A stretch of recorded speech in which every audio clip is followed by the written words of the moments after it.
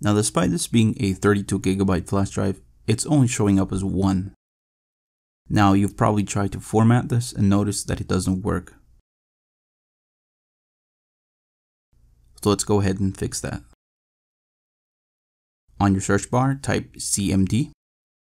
Go ahead and right click and make sure you run this as administrator. Now don't worry, this is just a few lines of code. Type disk part, then list disks. Now you're going to notice I have disk 0 and 1.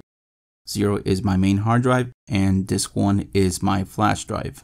You could tell by the size.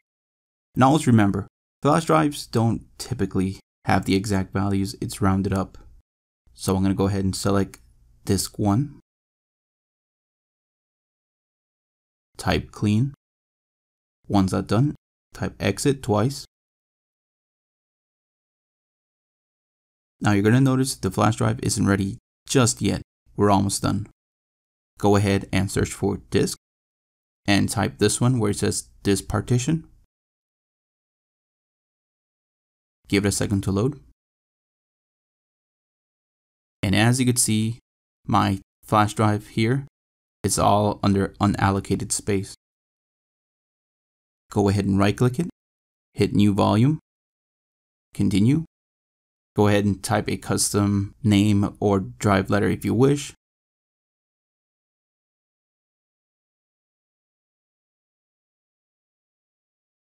Click next. Give it a second. And you'll notice the flash drive is working just fine now.